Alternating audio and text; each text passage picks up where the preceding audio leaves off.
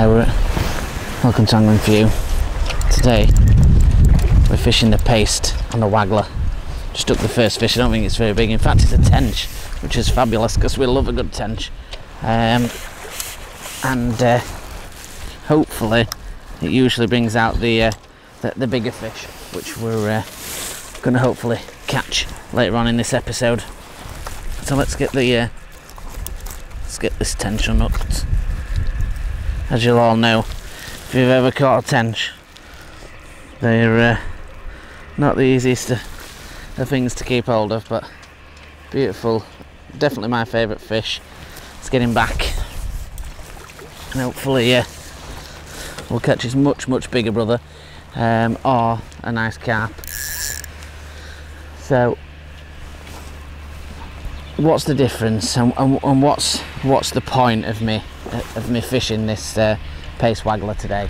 Now, obviously, the Waggler fishing in general is something that I don't normally do. I used to obviously do it a lot as a child, and obviously the pellet Waggler is probably about as much as I use the Waggler, as I use the pole quite often for most things that are to do with the float.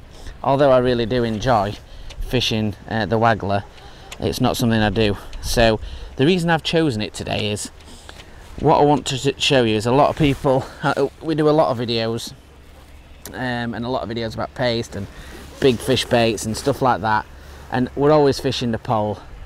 So I just want to show you that you can catch these really good fish and fish paste still while using a Waggler, and you don't always have to have a pole, because there's a lot of people obviously that watch my videos and people that watch a lot of videos all over YouTube, and they either don't like fishing the pole, or they just don't get on with it, or they just fish the Waggler. There's some big old fish cruising around. Hopefully someone will get their heads down and eat that paste. But and this is the reason why I really wanted to do it today, and just go into a little bit of how easy it is to fish on a Waggler. Now, if you fish my watch my paste 101, I know that's pole orientated, but then it does show you how to mix the paste, and we're fishing the stiffer of the two pastes today, so we can basically swing it out as you've just seen, and it doesn't drop off the hook, although you can't cast it. Just to fish off the rod tip, we've got a 13-foot Tyson today, so it's giving me a little bit longer than maybe a 12-foot would do, which allows me to just drop it out a little bit further out. It follows the same principles of plumbing the depth. It's got to be dead depth, and that's another fish, and this one doesn't feel a big fish, to be honest, but you never know with these nice light rods. Probably an F1, it could be another tench, but it allows you to fish with that paste on the base. That's just a little cap. Oh, in and out and in. There we go. Been a bit of a mess up of that, but it allows us to fish the bait on the floor, on the deck, and we're going to go straight into the setup once we've unhooked this fish. Hooked perfectly in the bottom lip, as you'd imagine with the paste. Not a massive fish, nice little common. Hopefully we're going to have something a little bit bigger than that. I'm sure we will. What I'll do is I'll just switch the camera around, and we'll just have a little look at the gear and what we're using, and we can have a little chat about how different that is to fishing the pole. Right guys, so like I said, Tyson 13-foot rod. Can make it a little bit tricky for netting if you're not got a long enough landing net handle. You just need to pull a bit of line out so you can net the fish. These retail at around 65 quid. And to be fair, I think for that money they're pretty damn good. The light, they're not bouncy at all. They're responsive, and got lovely through action, and just a really sort of nice rod to use. Flat part on the handle, as well, which is great. So we'll go into that when we do a little bit of a review. Got the inertia reel on here with 6 pound M-Tech MIDI line, and the rig itself, now it's dead simple. So we've got the shot running on there. We've got a little crystal waggler, so this is a 2BB classic crystal loaded waggler, and we want a smallish float because it's not very deep in regards to where we are. So we've got 3 number 8s, one at this side to stop and 2 at that side. And as you know from my pace videos, you don't really use a lot of shot, but we have been using this waggler for down the edge as well. So there is another 2 shots just before the hook link, and then we've got an hook link of about 0.18 because it's paced and we potentially could catch some big fish. Got 0.18, and that's got a KKMB size 12 as always, with a little tag so we can hook it on, and nice and simple. And the paste today, it's not my trusty, it's a krill style paste. I'll show you what paste it is actually. It's a Dynamite Baits krill extreme paste, a swim stem range, so you know it's the same range as I normally get. I didn't have any of the normal that I use, so we got some of this, and it seems to be doing the trick today. So what we'll do is we'll flip the camera back round onto where we're fishing, and hopefully we'll catch another one. So guys, hooking the paste as always. This time it's a little bit different because I don't want a too big ball, because if I swing it out it is going to fall off to the weight. So I've only got a small sort of thumb size ball, and we're just moulding it around. Just make sure you've got slack line when you're moulding it, otherwise you're going to end up losing your paste. I've kept mine underneath my bait tray because obviously it's a bit wet today and we don't want it to get any wetter than what it is. This is at the right texture that we need it for today. So I'll reel the line down, so it's a bit like fishing the pole, that we've got probably around 50 centimeters, 40 centimeters maybe of line to allow me to strike like that. Oh, and it was straight in and straight off there. I got an handful of pellets at the same time, so hopefully there's another one down there. But I'll throw in those pellets in at the exact same time, and I think that went straight away. So just repeat that process, just getting that ball moulded on, and you still need to go size 12 up, guys. Even if you're fishing a small ball, just to get that hook to pull through. And lower it in as you normally would. I've already fed those few pellets, so that's all right. We've got the important thing with a waggler is that the drag is set quite slack, not silly, but it is set quite slack. So then when we hook the fish, it allows, because we're in close quarters and we've got a close, you know, shortish bit of line to the float, especially if it's a big fish, allows it to swim away. And not only is that good for us peg, but it's also stops you from bumping fish as much.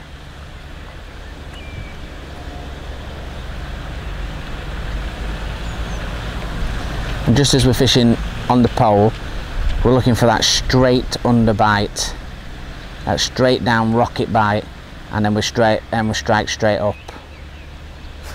Oof, just like that. And that bite maybe looked a bit exuberant. You can see that bow wave. That maybe that the fish has just just swum into the line and give us a false bite. It's always can happen when you're fishing paste, when there's a few fish down there. But that was quite a positive bite there, so I'm hoping that there's a few more fish down there. One of those double figure ones would be nice. I'm trying. Normally we would pot in pellets, so just to put a small handful in there. Those just need to keep going in as a feed. they're just hard fours. When obviously you're at Lindholm, they need to be using their feed pellets for that.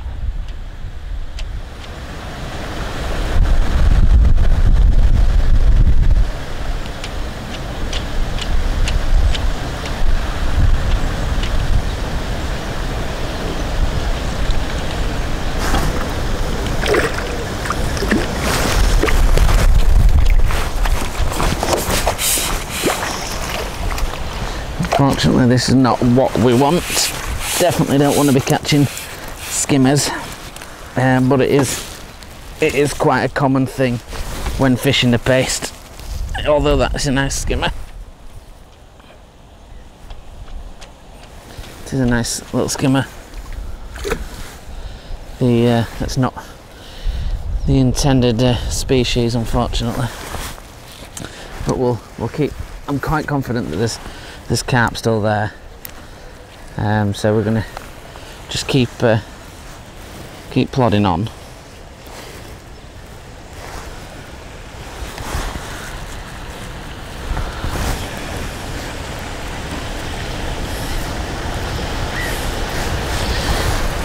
And if we don't get one in sort of these next 2 drops, what I'm going to do is I'm going to go down the edge and just see if there's any settled down there.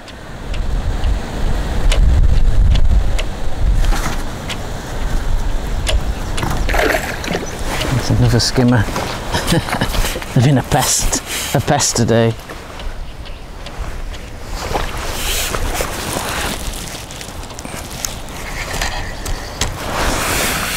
But, unfortunately, sometimes you have to persist. They do rather like paste, do it, the skimmers.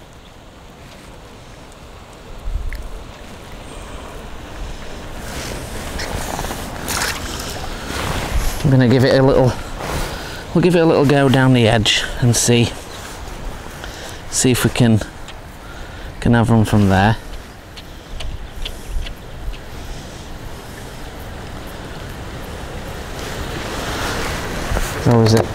Always a chance when you're fishing down the edge that there's going to be a carp or 2.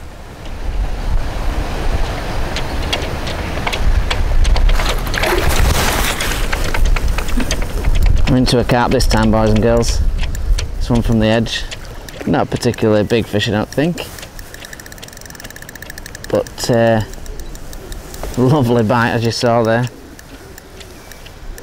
and lovely action on this Tyson rod. You see it, just hear the drag just gently ticking away. Don't need to rush these kind of fish.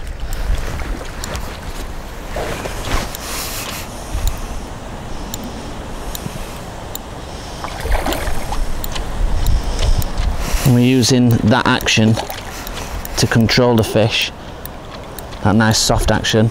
And if you hear that, just that nice gentle tick of the reel, if he goes for it, a lot of fish are lost under the rod tip because they're either drag's not set or they've got too stiff of a rod, and it's just so easy to just set that drag, and it just allows you to get these fish in. And it's not a ridiculous size fish, but it's a nice fish. Probably sort of 5 poundish, and he wanted that pace perfectly hooked in the lip, and he's no mate out. Let's see if we can get an hand under him and pick him up. There we go. Not an absolutely huge fish, but a beautiful conditioned mirror carp, absolutely fin perfect. Let's get him back in.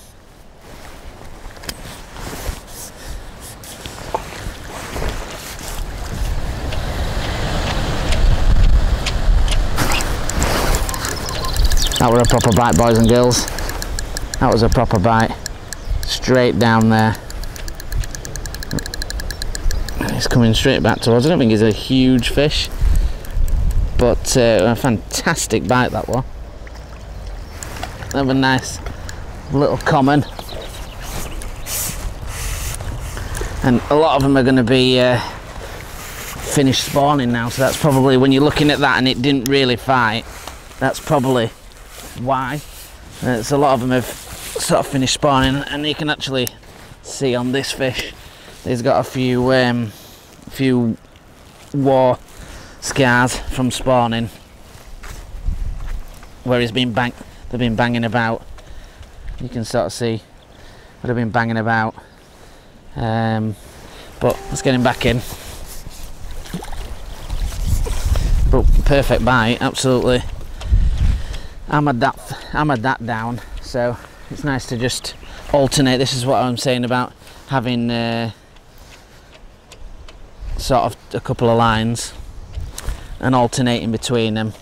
Just feeding sort of fours down that edge, and then just fishing this one and feeding that one, and then having a drop on that one. It's always good to get your options going. And like I was saying, even though you're going on a Waggler rod, you follow those little guidelines about how you have your pace, you get the plumbing up right, and the hooks and everything, and you can still have a good day. Like, most of the time I catch my paste fish around this sort of distance, and if you've seen the 20-pound challenge, and I caught that one on a 4-metre whip, which is not as around this, the similar length to this 13-foot rod, so you don't have to fish it a long way out whatsoever.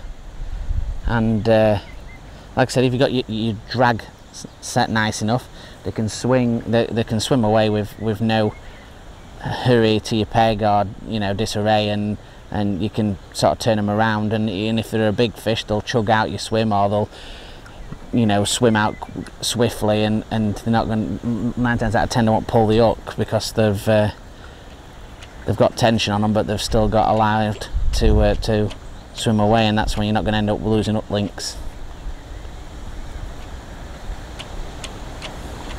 And a little thing to watch, like, you know, a little bit of watercraft, you know, keep your eyes down for fish, you know, for scrubbing underneath the water, for swirls down on your bait. It's all about sort of learning to read the signs. And pace, certainly it does target a bigger fish, but it's also, you can catch through the day, but down on a night it can be really dangerous, and do really well.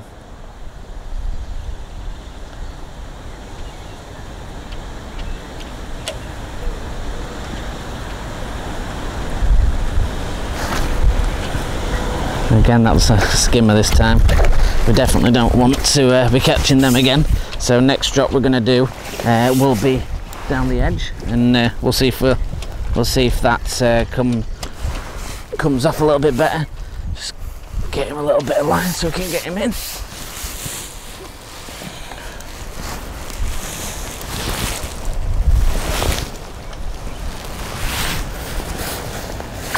They are good stamp skimmers though, so you are catching a good quality of fish, even if they're obviously not the fish that you're looking to catch, which we're not, obviously. Wanted to catch these carp, but you can't knock the size of it, the average size of them.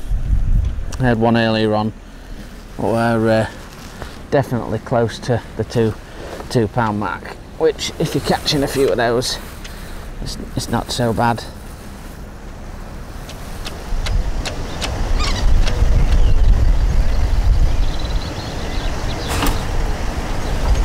And again, it feels like another skimmer, and it is another pest.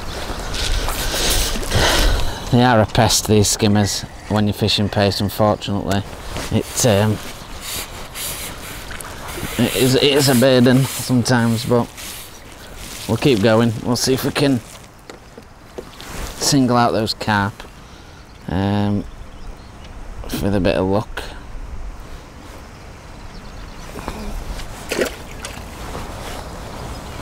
Bit of an interesting little drop there. See if there's any carp hanging about.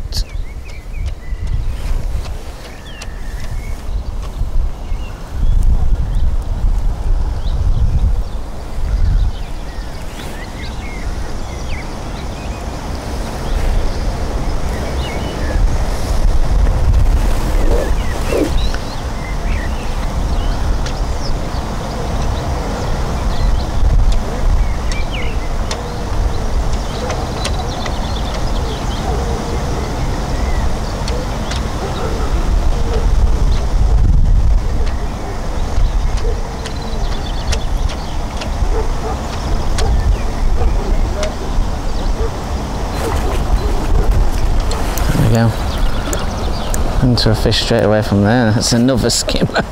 Doesn't matter where we go today, guys, we seem to catch skimmers, but the main thing is we're out here in particularly not great weather and we're catching, and I suppose that's all that counts.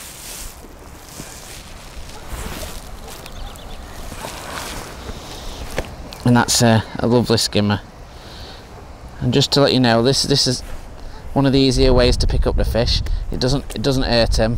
You just either side, just nicely press with your thumb and your finger, other side of the gills. You don't want to be anywhere near going into the gill rakers or anything like that, but just a little bit of firm pressure, and it allows you to just keep them under control when you're picking them up with skimmers. It's if you watch a lot of videos, you'll see a lot of sort of matchmen and things like that. It's just nice and quick and easy on them, and you can pick them up, unhook them and get them in as soon as possible.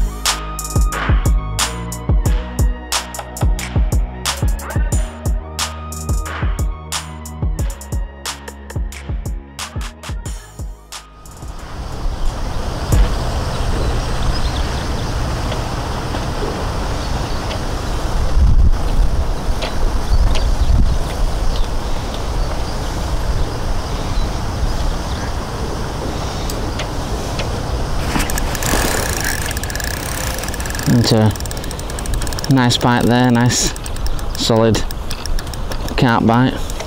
Not a big fish, but be a nice one to finish on. Like a little mirror. Oh, and he's in. That's what I was saying. Like with a lot of them spawning, they're not particularly fighting too hard.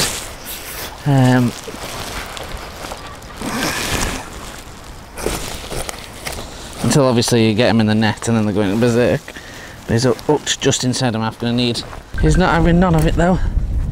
I'll tell you what, we're just going to put him back.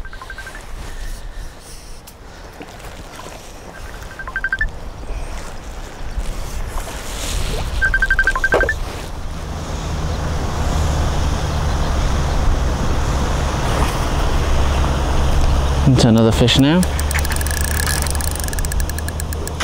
We've got that drag set nice and light, just to take another small mirror.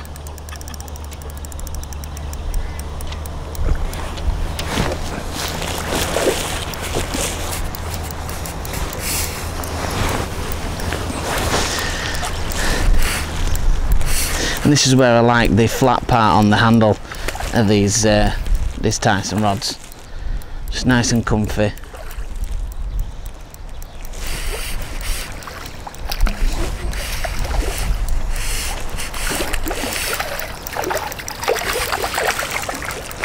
Nice giddy little mirror. There he is in the net. And they go absolutely ballistic in the net. This is exactly the same as the one we just had before that. And that one went mad in net as well. Hooks come out in the net. That's what we like. Beautiful scale markings on this one. Lovely little markings on that. Beautiful little fish. Right guys, so hopefully this one's been helpful to you.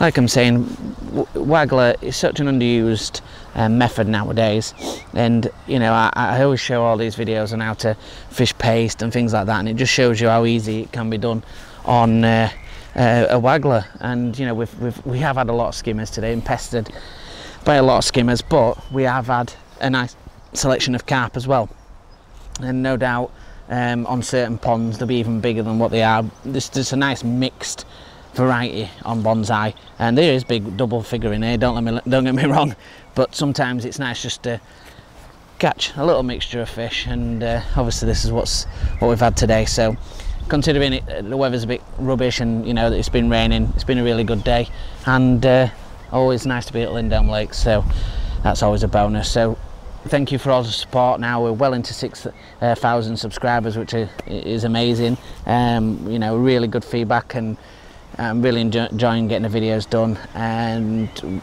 we'll also getting a GoPro, so we're getting some extra angles and things like that, so it should be all good. So thank you, and join us on the Facebook on Friday nights at 7 o'clock for just sort of the banter and just getting information and asking questions, and then joining us on 8 o'clock on Angling_ for you again on Friday to continue on Instagram for the people that don't have Facebook. And yeah, thank you very much. Like, share, subscribe, add that little bell icon to notify you when the next videos are coming up. Thanks a lot for watching. Until the next one, guys, tight lines.